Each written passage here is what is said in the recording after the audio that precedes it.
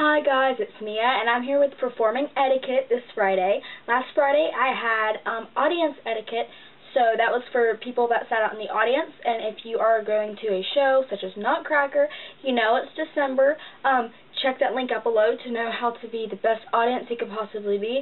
This video is about performance etiquette, so if this is your first time performing, or if you simply just want to know what you're supposed to do when you perform, or the audience, if you as the audience just want to know how the performers are supposed to be acting backstage, this is the video to be watching.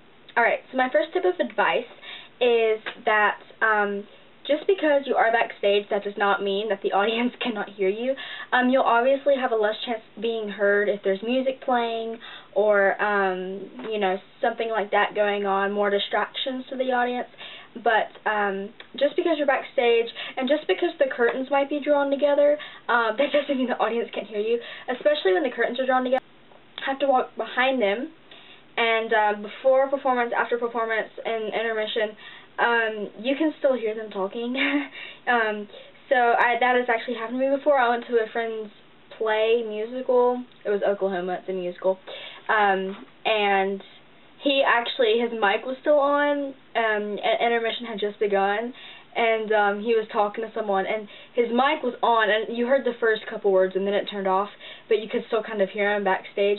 That was a school performance, and it was opening night too, so I guess you kind of get a little slack on there, but that's just kind of my example with that. That also applies, some places have the curtain or the backdrop behind the stage, especially when people walk behind it, it tends to move, but you can also be heard walking behind that, so be careful. Just because you can't see the audience from where you're standing, that doesn't mean the audience can't see you. Certain seats in the audience can see parts of the backstage wing, especially if you're sitting on the right or the left wall. You tend to be able to see the backstage wings more. So just don't be doing stuff back there that might embarrass you if people saw you doing it. Don't try to do things to distract the audience from the show. This actually happened. I went to Moscow Ballet's performance of the Nutcracker this past weekend, and I was sitting on Orchestra F, so I was actually near the front, but I was on the right, and so I could see the stage left, like backstage wing, and one of the dancers was back there, like just being crazy, and he was distracting me from the performance, and he was joking around with someone else, I guess on the other side on the right wing, because he was laughing and joking and stuff. But anyway, I could see him, and I don't know if, you know, the Russian ballet would necessarily like it to know that I saw that. So, you know, that could just be a distraction. Don't walk out into the audience with your costume on. This is a huge distraction, especially if you walk out in the middle of the show. Like, maybe during intermission might be okay, but you really don't want to walk out with your costumes, because A, it kind of spoils the performance, and B, it is a huge distraction, and some audience members can perceive this as kind of just informal, the performance as being informal. So, and most performances like these are pretty formal, so you don't want it to be like that. I had a dance studio once where you were allowed to do that. You were allowed to walk around the whole entire Coliseum auditorium place. You're allowed to walk around the whole place in the middle of the show in costume, whatever. And my previous dance studio would not allow that. The owner herself would come out and she would take you backstage with her. She would be so mad if you did that. And so that was weird for me, and I didn't really know what to do. So if you're going to have to go in the audience, we were always told at my other dance studio to change into your finale costume, or finale outfit, which was shorts and the dance t-shirt for that year, or just change into something else. You know, if you have to walk out there, don't walk out in your costume.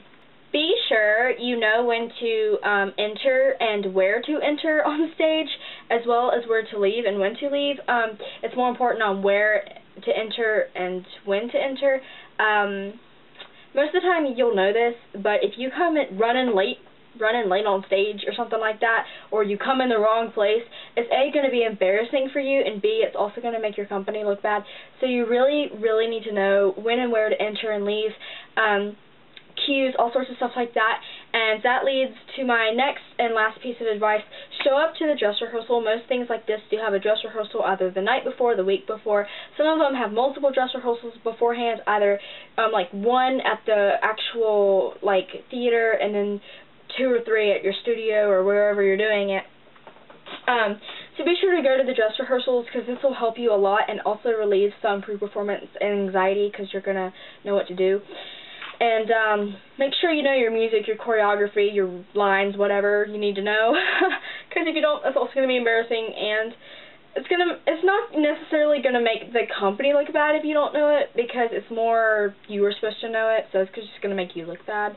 Some people might think of it as making the company look bad, but from my point of view, I'd just be like, oh, they don't know their lines. Well, they obviously didn't look at them. You know, if everyone else knows their lines and you don't, that's going to be pretty bad. So dress rehearsal is also very important, which also helps you to kind of get a feel with your lines, because you know when to say them, where to say them, and you're saying it on stage or whatever. Same with choreography and music. You know, it just all feels better when you have the dress rehearsal. And I don't know about y'all, but when I have a dress rehearsal, I feel so much better about the actual performance. Okay, so if you have any other ideas about this video, any other suggestions, comment below, make a video response. I highly encourage this. I really want to hear what y'all have to say. Also, follow me on Twitter at MiaReneeCole. It's down below, as well as like my Facebook. Check out my second channel and my Blogspot, blog post, whatever it's called. And this is all be linked below, so definitely check all that out.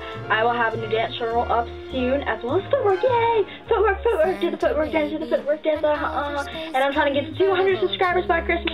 Guys, I don't know how many days we have, because it's December 2nd today, but actually today I'm filming as November 30th. So we have, guys, exactly 23 days for me to get to 200 subscribers. And I have like 150 something, like 154.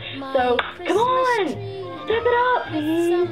I will be so happy if I can have 200 subscribers by Christmas. Like, I will give y'all so much footwork in the month of January, it won't even be funny. Like, it'll just be like, oh no, she's got another footwork video. We should post another vlog where she's just talking and talking and talking about saying she's gonna post footwork and blah, blah, blah, blah. Okay, so I'm trying to get 200 subs by Christmas. Spread the word.